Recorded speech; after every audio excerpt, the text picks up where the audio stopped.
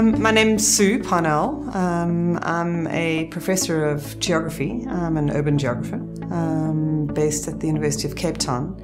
And I'm also part of something called the African Centre for Cities. What I thought would be useful for us to pick up on is how we look at cities. And in a way to think about the issue of theory. And then perhaps also to think about the value of looking at history. We need to know what theory is, as well as what different theories there are.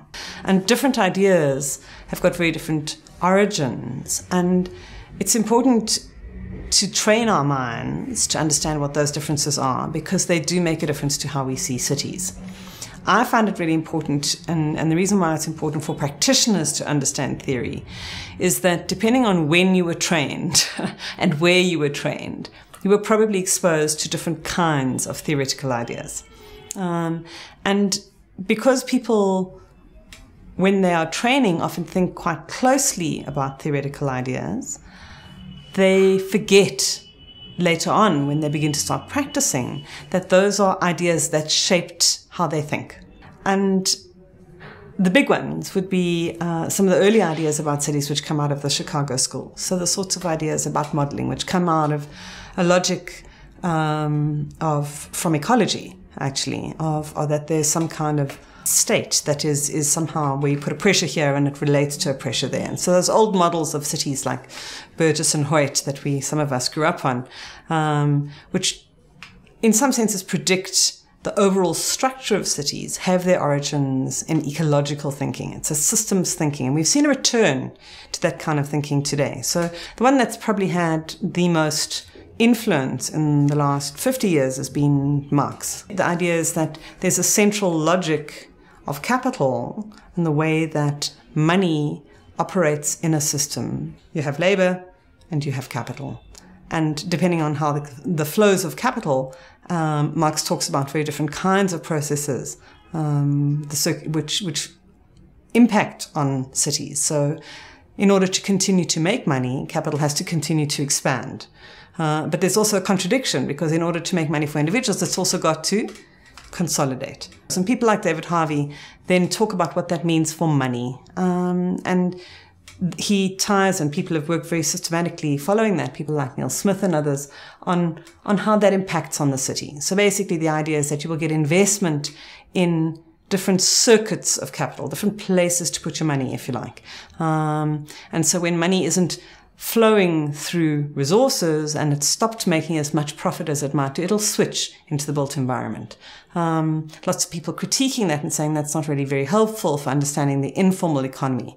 Some people seeing the informal economy as a separate circuit of capital. Others coming back and saying, no, it's all part of the same system. Other people who would think of as Marxists, who have big theoretical ideas, or at least some kind of materialists, political economists, if you like, don't focus as much on money, but they focus on the fact that there's a working class, a set of people who have nothing to sell but their labor. So they're no longer agrarian, they no longer depend on the land, but they have to work. And so that was what Engels was really keen on talking about.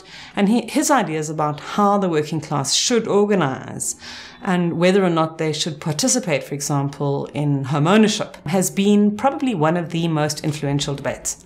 And this issue of home ownership and its relationship to working class organization has been a prevailing idea. So whether we're talking about, if you look at some of the contemporary literature that is very influenced by Marxist ideas and continues to be, either because they adopt them or because they're in opposition to them, think of much of the literature on gentrification. Okay, so why do we see reinvestment in particular parts of the city? Very, very different kinds of ideas about that. Tied to that, this question of home ownership. Is this a good idea or a bad idea? So an example of where theory lands. What's most useful for me is to untangle that we have different theoretical ideas so that we don't get confused and have fights. It's a bit like having different religious views. It helps to know that somebody in the table is a Muslim and somebody in the table is a Buddhist and somebody in the table is a Jew.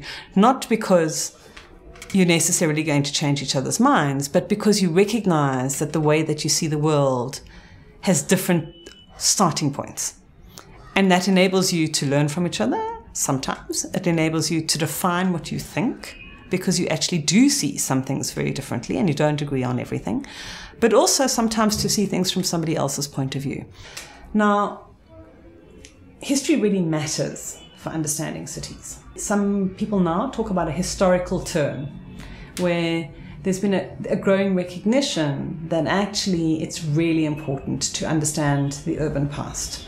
And it's a very easy case to make because it sounds terribly obvious when you say, well, if you're trying to solve contemporary problems and you're trying to make sure that you're going to build better cities for the future, it makes an awful lot of sense to understand how you got to be where you are and why the systems which are in place are there before you start to change things. So, for example, there's not a lot of work on the history of sanitation or the history of building codes. There is quite a lot of work done in some parts of the world on really interesting questions like the origins of city politics and the mafias which lie behind certain kinds of decisions which get made. So certainly something like the US is extremely well understood in that. The difficulty is, again, when we sit to begin to start trying to understand cities of the global south, and this is where the general question is are the theories that we have at the moment up to interpreting the global south? And it's not, there's a big debate about that question. But there's absolutely no question that there's insufficient historical material about the places that we are now desperately trying to engage with. We simply don't have the histories in any kind of depth across enough different scales, enough different sectors. We have no record of population change. We don't know when people began to come into the city. We have no understanding of who, in fact, the really powerful players are in the city and what their economic base is. We don't know why they managed to get that purchase. And so we start to try and change things. And we begin to start engaging in things where we don't know what the real political dynamics are.